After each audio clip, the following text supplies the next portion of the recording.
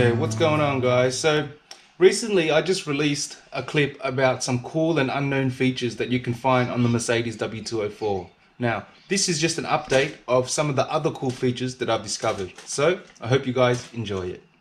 So the C-classes with the sport mode and the AMG packaging, when you go into sport mode, what actually happens is your suspension gets stiffer and your car lowers in order to give you that sportier feel. Now, I believe that this is only for the AMG package models, so you have to have the AMG option added to your vehicle. And that way, when you go into sport mode, you will actually feel these differences. And it's actually quite amazing how it feels. Give it a shot and see how you feel. So another cool feature of the W204 is that you have a card holder in your glove box. I actually didn't realize what this was. However, I knew it did something. I just didn't know what it was.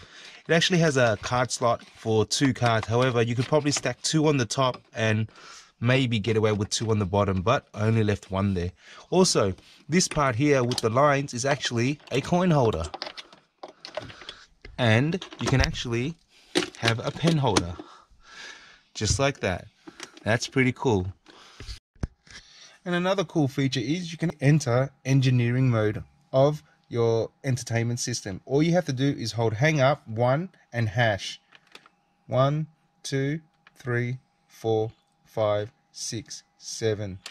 About 7 seconds. And from here you can control a lot of things like your color bar, your head unit diagnosis. You know, you can check your circuits, things like that, head unit information, GPS information, all sorts of stuff. So give it a try on your car, and from here you can even activate or deactivate your rear camera.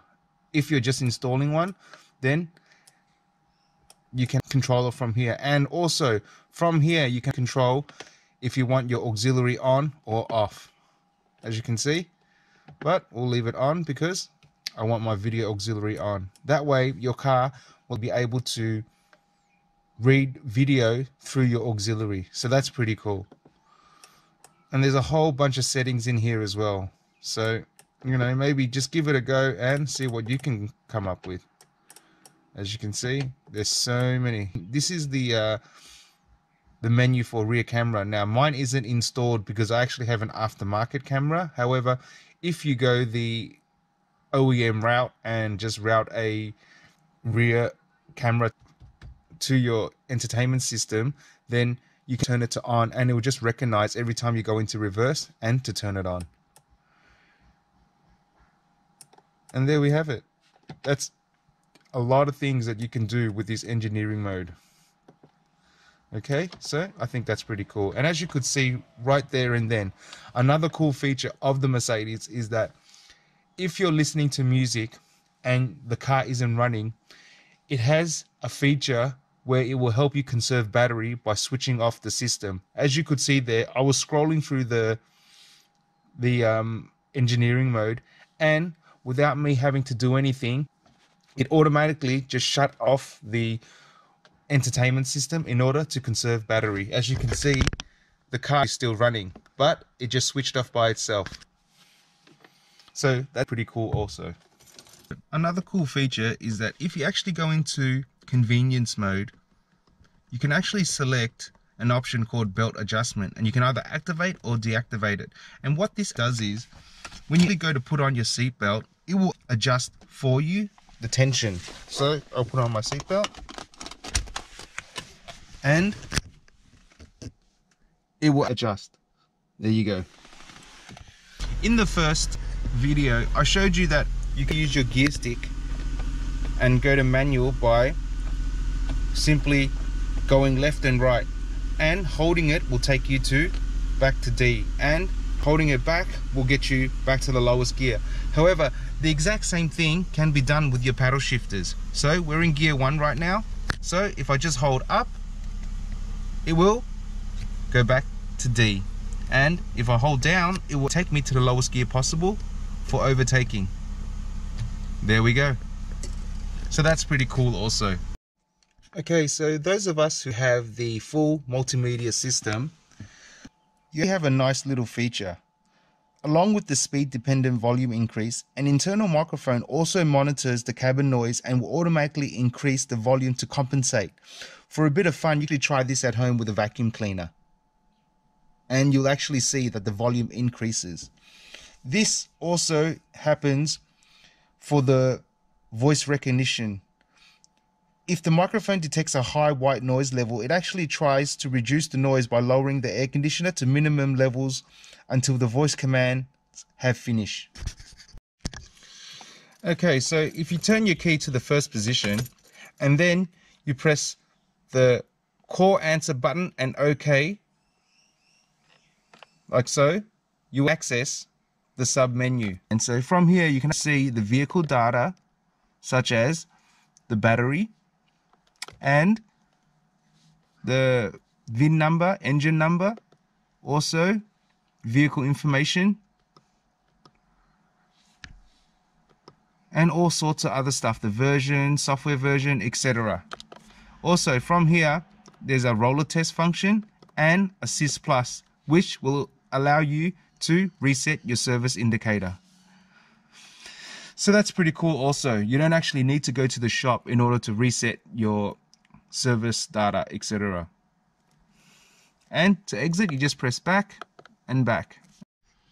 Also, with cruise control, there's quite a few cool features, which are, if you just push up to the first pressure point, you can actually go up in increments of 1 kilometer per hour.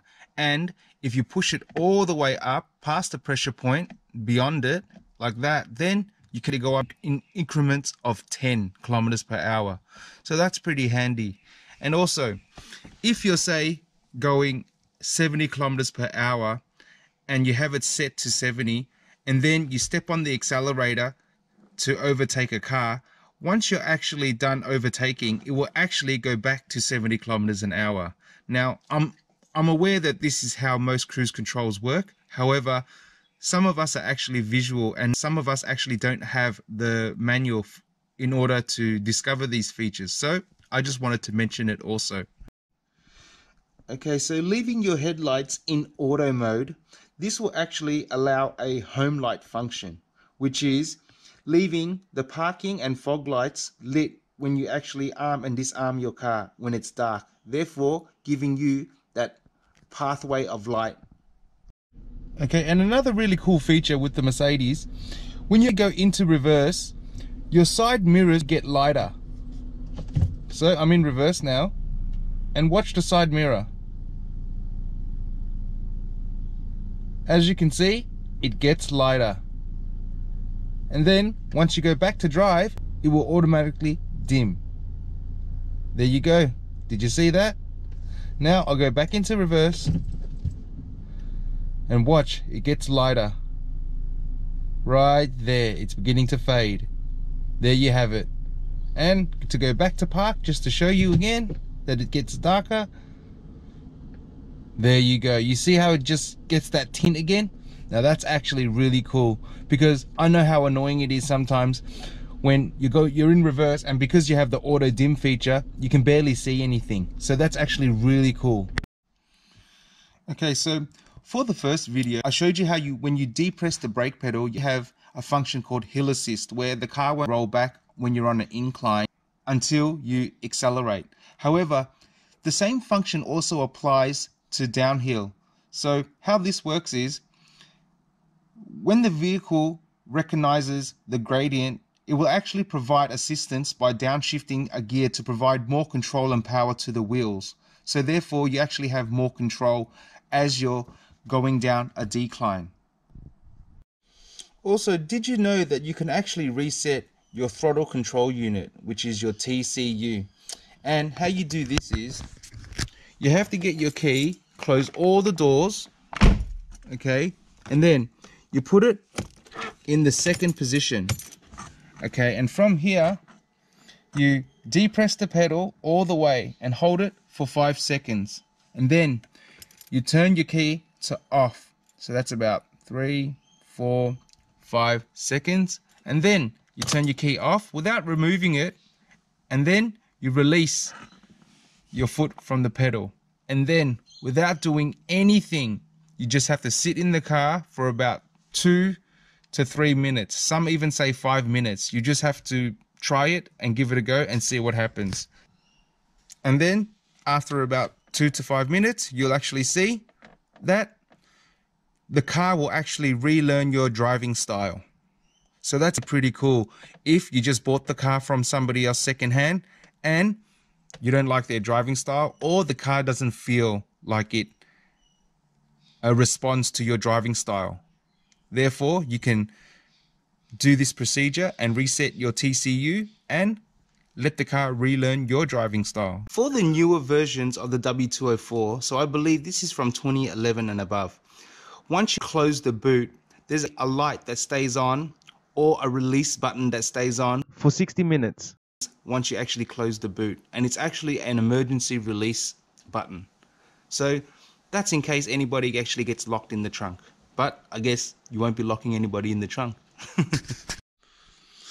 Also, the C-Class has a pre-safe system which will automatically close all the windows and doors and the sunroof, then move the seats, the headrest and the steering wheel to a more protective position. All this is done within milliseconds. As soon as the car senses that an accident is imminent, this is the second stage of the pre-safe. First stage is the passive preemptive measures like ESP, etc. The third stage is post-accident, which automatically shuts down the engine, cuts off fuel supply, automatically turning on the hazard lights, lowering the window slightly, and unlocking all the doors. So that's pretty cool to have that pre-safety system. So normally when you lock the car and unlock the car, all 4 doors and the fuel cap will unlock. However, if you hold the lock and the unlock button for about 7 seconds and then you begin to see a little red dot that flashes right here on the key fob, then you can change how the car locks and unlocks. For instance, at the moment I've changed it to the other setting where only the driver side will unlock and the petrol cap will unlock. So for instance, here I go. I unlock the car and as you can see, only the driver side is unlocked. And then if I press it again, then the other 3 doors will unlock. And when you lock it, it will again lock everything, as you can see. And in order to change it back, all you have to do is hold lock and unlock again for about 10 seconds. And when you see that little red light flashes in this little corner, then you will know the setting has activated. And that's it. So that's pretty cool if you're worried about safety and you only want your door to unlock rather than all 4 doors. Also, did you know that when you lock and unlock the car, it locks the petrol cap as well? So I'll lock the car now. And as you can see, there's a little device in here that just moves. Let me give you some light. There we go. And now I'll unlock it. And there you have it. However, that is a pro and con in itself, because if you've gotten out the car and you want to lock the car as you're filling petrol, you actually have to lock the car, unlock the car again in order to close your fuel cap. Which is kind of silly, but as long as you know what you're doing, it's not a problem. So we'll unlock it now. And now we can close the petrol cap. Okay, so these vent holes you see with the rear tail lights, these begin behind the rear wheels, allowing hot air to escape away from the rotors and reduce both brake dust buildup and overall drag coefficient, aerodynamic friction. So that's pretty cool also. Okay, so if you have the bi-xenon headlights with the intelligent lighting system, the lights actually work in a certain way where they'll self-level when you turn on the car, and also if you're driving down a highway and as you turn around corners, the intelligent lighting system will light up the road and move to your steering wheel. So as you turn left, the lights will actually angle left and light the side of the road up in order for you to see the oncoming road path clearly. Now that's really cool. However, it isn't necessary for all cars, but it's just really cool that Mercedes have added this feature into their bi-xenon lights. Now, this is only for the bi-xenon lights where you have the projector style light, like so. Also, I've also noticed that if I'm high beaming and an oncoming car begins to approach me, the high beam will dip so that I don't actually blind oncoming traffic. Or even if I'm really close to a car and I flash my high beam, if the car is really close to me, it will actually reflect off the lens and dip my high beam as well. So that's actually really cool, so that you don't blind oncoming traffic or the traffic in front of you. Now, I may be wrong about this, but this is just a feature that I've actually noticed. Also, so another cool feature is when you unlock the car and then you don't touch any of the doors or you don't open any other doors, and then you begin to walk away and forget to lock the car again, the car will actually unlock by itself in about 30 seconds. So, as of this moment, it's been about 20 seconds. And just to show you guys live that I haven't opened any doors, I haven't touched anything, and the car will lock by itself. So this is actually a really cool feature if you forget to lock your car again, if you've unlocked it for whatever reason. And there you go. The car has just locked itself again. Another cool safety feature is when the sun/pano roof is left open on an extremely hot day, the car will automatically close it to tilt position after 30 minutes. If the car is also equipped with a rain sensor, the car will again close to tilt position. The roof, as soon as the sensors detect rain. Both of these are only activated if the car is left in park with the ignition off. So as you can see, it's tilting and I'm not even touching anything. So that's how that works, and it was exactly half an hour. Well, there you have it, guys. I really hope you enjoyed this video, and I really hope that it helps you find out some cool and unknown features that you never even knew about. But like I said, remember that a lot of these are actually in the manual, so if you have your manual, take a really good read of it, and you're going to discover some cool and unknown features that you never knew existed. And if you liked this video and you thought it was helpful, please give it a thumbs up, and remember, please like, share and subscribe, and remember to hit that notifications bell so you'll be notified every time I release another video. Thanks again for watching. This is Mike with Mikey's Vlogs, and I'll see you guys in the next video.